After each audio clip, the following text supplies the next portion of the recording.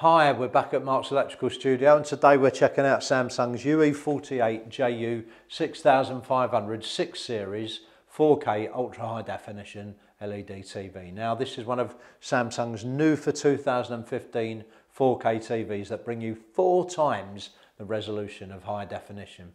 Its technology has improved on 2014's 4K equivalent models, and its ultra clear panel has pure colour, mega contrast and local dimming pro, along with auto depth enhancer to bring the 8 million screen pixels bursting into life.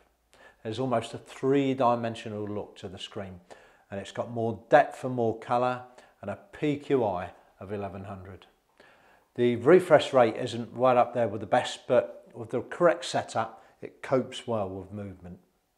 Design wise, that lovely curved screen and thin bezel were enhanced by that floating screen design, and gamers looking for a low input lag will be very impressed with a claimed 27 milliseconds, which is fantastic for a 4K TV at this time.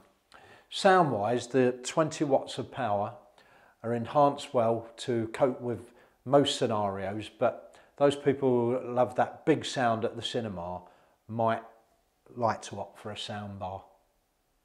The trend of taking the 3D away is on this model.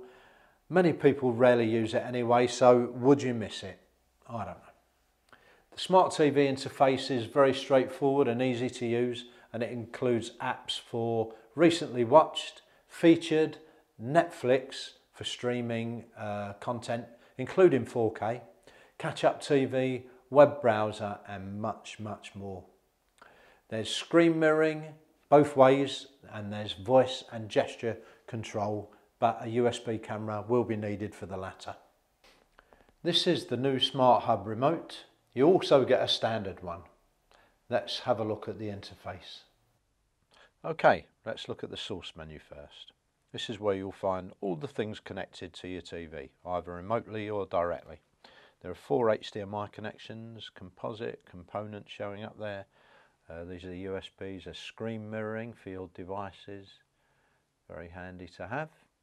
We'll look at the 1, 2, 3 menu next, or top menu, whatever you want to call it. There's voice recognition there, where you can command the TV to do what you want it to do using your voice. Lots of options along the top. You can even turn it off on the end. Lots and lots of choice there. You can even go on the numerical keypad to pick out your favourite channel number and go directly to it. Next we'll have a look at the Smart Hub, which we've just left this in its basic form. We haven't tailored it at all, but there's a web browser there, USB connections. You can tailor this to suit your own needs, have all your favourite stuff. This is the featured menu, where you can find games and your favourite channels to watch, and iPlayer and whatever. This is the apps screen. Most popular is the subcategory, but you get lots of choices there. YouTube, BBC iPlayer we've clicked on. It's not downloaded yet, but it's just to show you how easy and what a friendly user interface this Smart Hub has now become. It's improved, we believe, from the last one, no end. Okay, let's have a look at the dimensions and the connectivity. There's an on-stand height of 680mm, the width of the TV is 1081mm, and the stand depth is 284mm.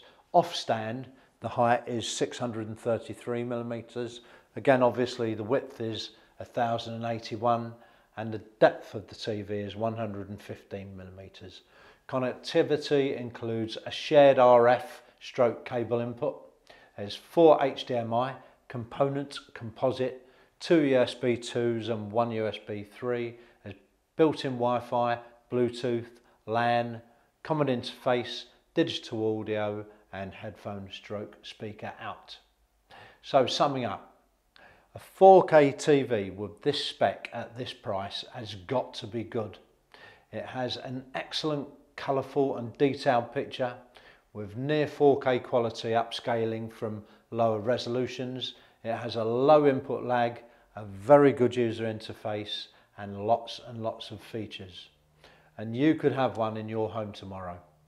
Free delivery with a 2-hour time slot from Marks Electrical, and that's evenings and weekends included.